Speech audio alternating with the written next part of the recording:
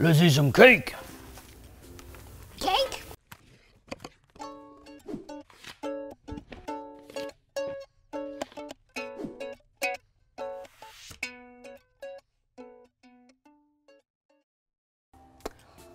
I have a bit of a sweet tooth, and I'm a bit of a sucker for a good packaging challenge.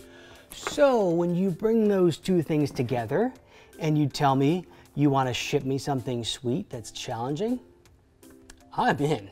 When you tell me that I have the opportunity to buy myself a little cake as an experiment, I'm going to take you up on that.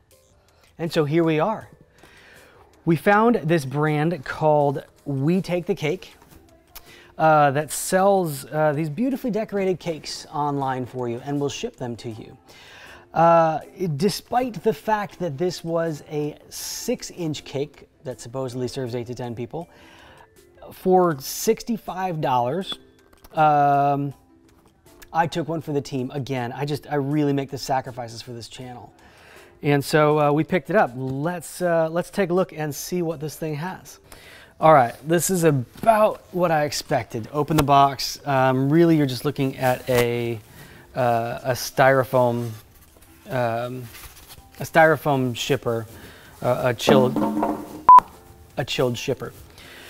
Inside of the box here, we've got some receiving instructions. Talks about it came with dry ice, might have evaporated, it's normal, don't touch the ice, take it out of the box, put it in the freezer or frost. Basic instructions. Eat it at room temperature. All right, so what else do we have in here? This is what it looks like underneath all that stuff. We've got a 1 square of bubble. All right, this is just the craft paper that the dry ice was in. And here's the deal. We did not take it easy on them. We intentionally waited until it was a 90-degree week here in Chicago and ordered this cake. And this cake comes out of Fort Lauderdale, Florida, and it ships today. So 2 days in a truck that's probably over 100 degrees.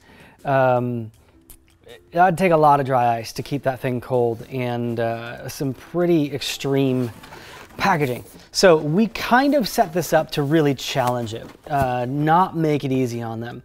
So inside of this styrofoam shipper, we've got a little cake box. Nice, cute little cake box. Let's see here. I'm gonna drop this thing. It's gonna get all the way here and I'm gonna drop it on the floor. So in here, we've got the ingredients, allergens, stuff like that. Just a sticker on the lid. It's like a thermal label. Then we've got a few pieces of just like a non-woven material, like a non-woven polypropylene as like a tissue kind of thing. And here is the piece de resistance, our cake.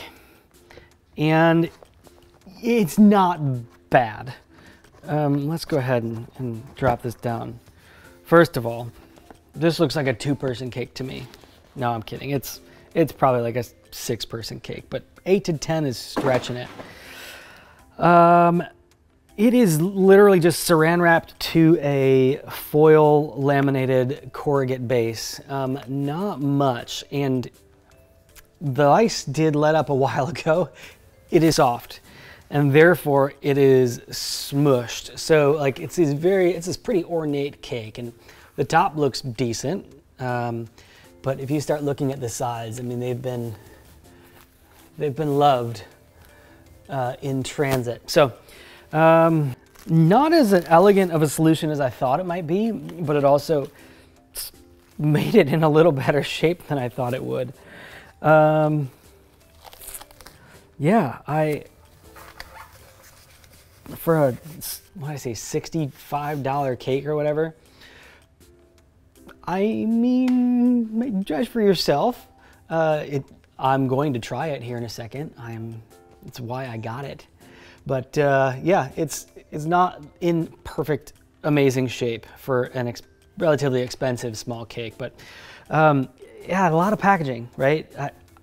I'm not saying that there's this magic bullet solution for them. And when you're shipping in the middle of the summer from Florida in 90-degree plus heat and 2-day shipping, that's a challenge. You know, a block of dry ice and all the styrofoam and everything still isn't enough to keep that dry ice going and working for 2 days in that kind of heat inside of trucks, which can get to 100, 110, 120 degrees. That's really hard to counteract.